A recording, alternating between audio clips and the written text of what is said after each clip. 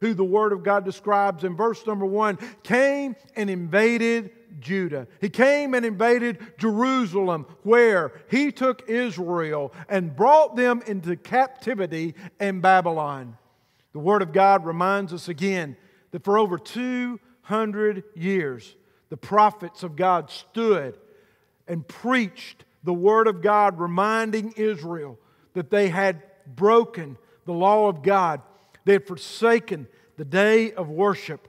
They again had put up false idols in high places, and they had forsaken the poor and forgotten the widows. And God called them to repentance, and that He would forgive their sin and heal their land if they would pray and come before the Lord. Yet they refused and became stiff-necked and hard-hearted against the Lord. For over 200 years, God preached to them and taught them the Word to repent of their sin. Yet there was no repentance. The day of captivity had come, and Jehoiakim, reigning as king there, was carried off into captivity under Nebuchadnezzar into the land of Babylon. Now, church, this morning, as you look, we learn lots today from Daniel. 2,500 years ago, Daniel made a stand for God. 2,500 years ago, the Word of God says he purposed in his heart that he would serve the Lord. And there's some things that we learn here from the Word of God that are very important to us today as we look at this first 9 verses. When the time came for the delicacies of the king to be put before Daniel, Daniel asked Ashpenaz to bring him bread and water, and for 10 days he and his 3 friends prayed and sought the Lord and sought the counsel of God, that they would know how to stand and purpose in their heart they would serve the Lord. This morning from the book of Daniel, I want you to look with me at 3 very important things when it comes to a time to stand. It warns us in the first 5 verses as we look in the book of Daniel of this. Number 1, there is the danger of friendly captivity. Babylon is known as the land of Shinar. It's the land that God called Abraham to leave in Genesis chapter 12, verse 1. And I just want to remind you as a Christian today that the enemy always wants to take you back to a land that God has called you to leave. The enemy always wants you to come into friendly captivity, and there could be nothing more dangerous in the life of a Christian than friendly captivity. Nothing could be more dangerous to hear these words that you'll hear in these first few verses as you hear, sit with us, eat with us, drink with us. You'll hear the words that are endangering these Hebrew men as a totalitarian state is being proclaimed upon them. Isolate them from who they are. Induct them into a culture that will call them to compromise and bow down to the false gods in that land. You'll notice in verse number 4, the Word of God says that they wanted men who were quick to understand, who would learn in the king's palace a new language and a new literature of the Chaldeans. They were looking for good-looking young men that they could influence and indoctrinate. Daniel, at the age of a young 16, standing there in the palace with his 3 friends that we learn from here in the Word of God, how the enemy would love to make a deal with them according to verse number 5. For 3 years, they would be called into friendly captivity to have wealth with the king, to have wine at the king's table, and to have all the desires of the palace that they could ever hope to have. What an influence that must have been on a young man, Daniel, at the age of 16, to know he could have all the wine, all the wealth, and all the women of the palace. I was reminded when I read that again this week that one of my preacher friends years ago, an old godly saint who's been with the Lord now for several years, told me one day in his office, he quoted something from Adrian Rogers, and he said, Pastor Ravi, if you really want to have a ministry that'll honor God, remember this: never get trapped by gold, by glory, and by girls. I think about that when I think about Daniel here, because Daniel was enticed to come into the king's palace, learn a new language, and set learning the literature of the Chaldeans. The Word of God tells us in the book of Proverbs, chapter 11, verse number 1, it reminds us that the Bible says, come and eat with us. Come throw your bag in with us. Come and be friends with us. Come, let's throw all of our stuff together. There will be no restrictions. And I'm reminded that God has called us to separate from this world. I'm reminded today that God has called us to leave the land that He's called us out of. I'm reminded this morning that God destroyed the yoke of bondage in my life. Why would I want to go back to a land that tried to keep me captive when God has set me free? I'm reminded this morning when I think about Daniel, that Daniel on his journey as he was leaving Jerusalem, headed into Babylonian captivity, that Daniel that time would be persuaded to take on a whole new culture, a whole new language, whole new literature that for 16 years he had been trained for in his life. What would Daniel do in a day like this? 2,500 years ago, Daniel at the age of 16 was being called to make a stand for God. And the Word of God says that Daniel desired in his heart not to go into that friendly captivity. Even though he was going to be captive in the land of Babylon, the Word of God says he's purposed in his heart that he's not going to be attached to Babylon. So the Word of God teaches us, first of all, as a reminder this morning, that there is a danger of friendly captivity. But I want you to notice, second of all, if you look at verses number 6 and number 7 of this, the doctrine of a Babylonian culture. Now, church, watch how this happens in verses 6 and 7. Intense pressure would be put on this young man of age 16. An indoctrination to a worldview versus his Christian view. A culture that desires, and you'll notice this, to strip his identity and his integrity. Notice what the Word of God says they did. Look at the Bible real closely. The Bible says in verses 6 and 7 that they took the sons of Judah and they desired to give them new names, to indoctrinate them into their culture that all gods were acceptable. The Word of God says they changed each one of them's name, the 3 Hebrew boys, and Daniel would be given Babylonian names after the gods of Baal, Marduk, and Nebo. First thought here was to educate them. Now train them in a new heritage and take away their heritage of God. Let me tell you what Daniel knew about this when he came to that table. Daniel knew that these people, the Babylonians, Daniel knew that the food that would be set before them was food that had been offered up and sacrificed to the false gods of the king of Babylon. Now let me tell you why this is important, church. You may not understand this in this culture or this day, but in the day that Daniel lived in, the culture he lived in, to sit down at a table and eat with them meant joining with them. If he sat down with them, he joined with them in serving their gods. He joined in them with their language, their literature. He stripped himself of his identity as a Christian so that he could have the identity of Babylon. But Daniel had purpose in his heart that he was going to serve God. Think about this morning, church. Teenagers, young men who've been separated from their families, influenced by the government, taught secularism in the schools, taught unethical business practices so they could rule the world, then put into media outlets to promote a godless society. Church, what you see in Babylon is what's happening in America today.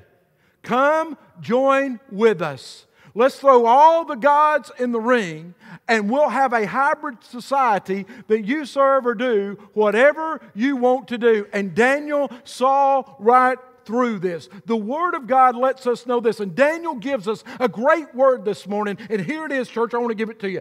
Daniel knew in this culture, if he sat down and became friendly with gods of this world, it would be harder and harder to leave that table. I want to tell you something this morning, church. There's a culture that wants to separate the family. A culture that wants to give us a secular government. A culture that wants to teach us a different language and literature. A culture that wants us to sit down with the false gods of this world. And a culture that wants to indoctrinate us with the doctrine of a culture that anything goes, anything exists, do whatever you want to. There is no God. Church, I'm reminded when I look at Daniel this morning that Daniel knew what he had purposed in his heart was a heart that was full of the doctrine of God, and that he would have to stand against a Babylonian culture that was indoctrinating him to a practice of worshiping false gods that would destroy his life. And he knew if he ever sat down and became friendly with that, he would sit down getting harder and harder and harder to leave. And so the Word of God reminds us of something here, church, as you look at verse number 8 and 9. Now, what says? In verse number 8, the Bible says that Daniel purposed in his heart. It means Daniel made a decision. The Word of God means here that the decision of Daniel was not to compromise. He had already purposed in his heart. Now, this is a good word from the Word of God in the Hebrew here. The word for heart means lib. Lib. And it means this. It means that not only did Daniel purpose in his heart that he was going to serve God, but he had purposed in his heart, his mind, and his will and emotions that he was going to serve God. He had purposed in his life that God's conviction of His Word would reign and rule in his life, and God brought him into favor in that place. Now, what's this? When you look at these 4 Hebrew boys, think about this morning. We see Daniel. We see the other 3 boys that are mentioned here. We see Daniel, and we know him best by this thought this morning. We know him best by, in chapter 6, he faces the lion's den. We know him in chapter 6 that Daniel, when he's told not to pray, opens the windows wide and prays in his Hebrew tongue, that as many of the Jews are walking underneath his window, they can hear him praying to the only God of the universe.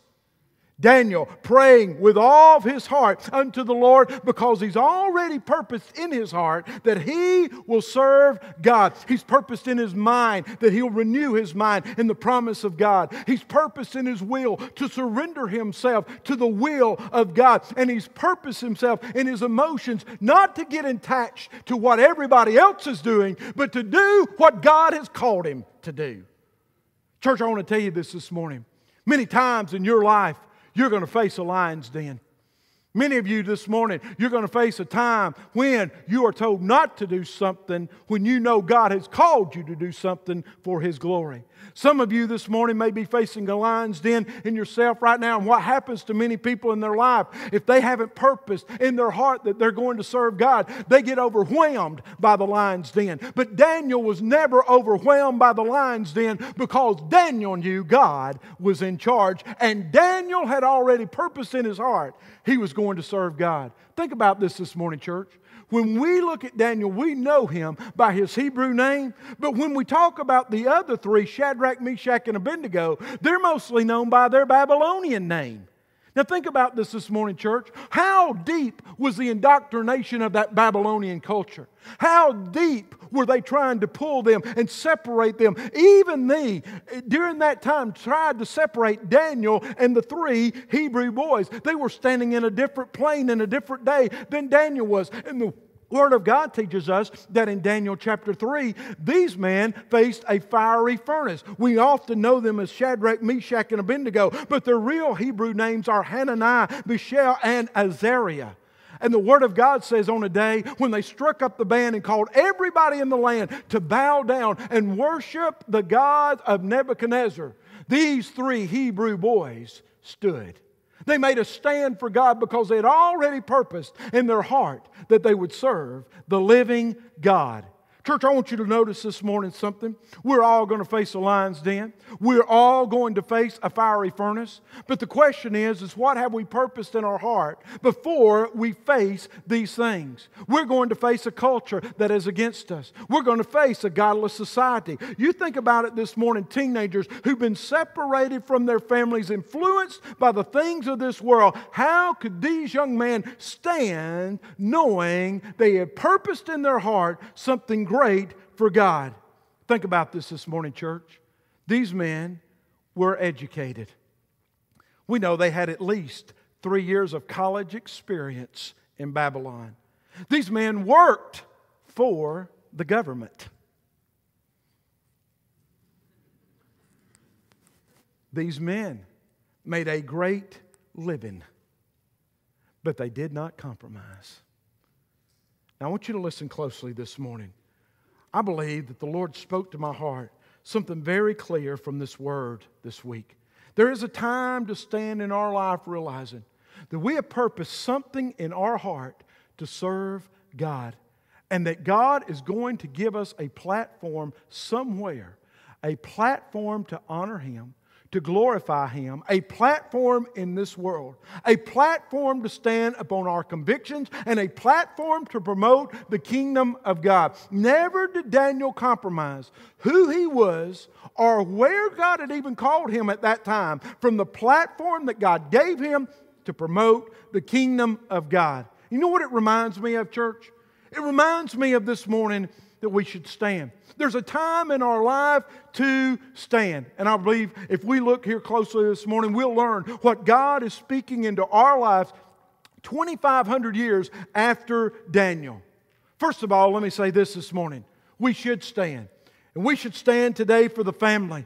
Because many of our teenagers are being separated from our families today and indoctrinated with a culture in this world that's telling them we are a godless society. But today, I believe we should stand for the family. And when I mean stand for the family, I mean this. I mean that we should stand for the sanctity of marriage, the sanctity of the womb, the sanctity of the home. While the Supreme Court sits and tries to decide what a marriage is, I want to say to the Supreme Court, from Valdosta, Georgia today, the vote has already been cast in heaven, and God has already declared that marriage is one man, one woman, under God, connected in Jesus' name. That's the definition of marriage today. We should stand for the family, and when I mean stand for the family, I mean this. We should stand for the unborn. The womb is sacred unto God. The womb is the place where the baby is alive and very much alive. And we should stand today as not a nation of pro-choice, but a nation that is for the unborn. And we should lift up the child in the womb and declare that is life. And we should, as the church, stand as pro-lifers. We're also a nation today that sees the influence of an education system upon young men and women. We see at age 16, Daniel's introduced to a culture, a language, a literature that is totally opposite from his Hebrew heritage. Yet Daniel purposed in his life to take that education and turn it and use it for the glory of God. I want to say something this morning. I want you to listen closely. We have a lot of school teachers in our church. We've got a lot of administrators. We've got a lot of principals and vice principals who go to Northside Baptist Church. And let me say something this morning. God bless the men and women who in this day and educational system have made a stand that no matter what they are told to be taught, they know there is a God in heaven, and they stand for the God of heaven, the God whose name is the Lord Jesus Christ, and they live out what they believe. They stand on what they believe, and God bless our teachers in America again. Amen. God bless our teachers. I thank God for them. And let me tell you why I say this morning, church. I believe with all my heart the platform that Daniel was given here was a platform in a godless society that he could promote the kingdom of God. God has given everyone in here a platform of some kind. It may be a desk. It may be a job. It may be a place where in the palace you work. It may be a place at your work. It may be a place with your neighbor. It may be a place at your school. But God has given you a platform. And let me say this morning, and I'm going to say it with deep conviction and maybe hush. But God bless our young people that they would be trained up in the Word of God, and at the age of 16 in their lives, put in their heart that they were going to serve God and turn this nation around again for the glory of God. Let's believe in our young people today and lift them and encourage them that today they can change the course this nation is on. I believe with all my heart there's some Daniels in our church. I believe with all my heart, mind, and soul that when we purpose in our life what Daniel purposed in his life, his heart, his will, his emotion, his mind to the heart of God, that God watched over Daniel. God protected Daniel on that day. It's never declared from the Word of God that Daniel ever left those 70 years in Babylon. But oh, the impact Daniel had on Babylon. Oh, the impact we'd have today on our culture where we stand with God. Oh, the impact we would have in our lives today if we would purpose in our heart that we will serve the Lord. Let me ask you this morning, what have you purposed in your heart? Like Daniel, I purposed in my heart God's Word, that I will not sin against God. I purposed in my heart to make a stand for God, that no matter where I am, no matter what situation I'm in, I know the God who will deliver me. I know the God in which I stand today. I know the God in which I purposed in my heart that I will not be pulled back into a Babylonian culture, but I'll serve the Lord with all my heart, with all my soul, and with all my mind. Yes, I will stand. I think about Daniel this morning, and I want to say to the body of Christ today, what have you purposed in your heart? What have you purposed in your heart in these days? With 2,500 years later, we talk about that today is not relevant to the Word of God. In those days, 2,500 years ago, I'd say our society hasn't changed a whole lot. I would look today and say, what have you purposed in your heart? I'm going to ask you to do this morning. I'm going to ask you, if you will, bow your head and close your eyes for just a moment. And as we do this morning, if you will, I want you to get as silent before the Lord and not move for just a moment. But I want to ask you this morning, what have you purposed in your heart? What have you purposed in your life before the Lord this morning? Because there are going to be some times that we face a fiery furnace. There's going to be times in our life where there's a lion standing in front of us. There's going to be times we're told not to pray, not to believe in God. There's going to be times in our society that we stand against a godless society. Daniel never raised a picket sign. Daniel never went and had a debate. Daniel made his stance in the Lord. He purposed in his heart to simply serve God. He just simply stood. And this morning, church, before we ever sing a song, before we ever let our lips move in any kind of music, I want to ask you this morning, what have you purposed in your heart? Maybe this morning we see from Daniel what we saw in Joshua. As for me and my house, we will serve the Lord. Maybe in Daniel we see what we see in Moses. Moses drew a line in the sand. He said, every one of you who are for the Lord, stand on this side, and those against over there. What have you purposed in your heart? I've purposed in my heart this day that I will stand for the Lord. And I want to ask you this morning, before we ever give a hymn of invitation, would you purpose in your heart to stand for God this morning? And if you will, I want you to stand right where you are. Nobody's looking around, but I will stand for the Lord. Would you stand this morning? Before you look around, before we sing anything, I will stand for the Lord. I will purpose in my heart that I will serve God. Do you know how exciting it is, church, when a pastor looks out and knows the whole congregation stands saying, we will serve the Lord. I purposed in my heart that I will serve God.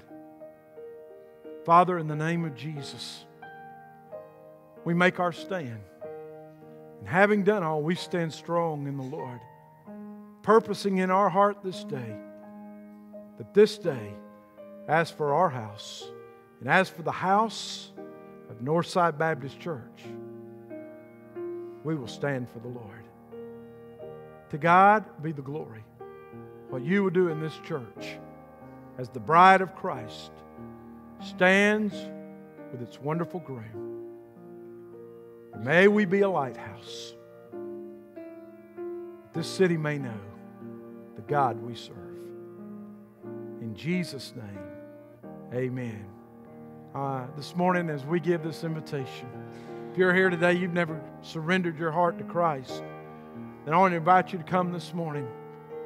Start this morning by purposing in your life, I'm going to give my life to Christ today and be saved. If you're here today and you would like to stand with the church in these days, that you want to be a part of this family, we'd love to have you this morning as we sing.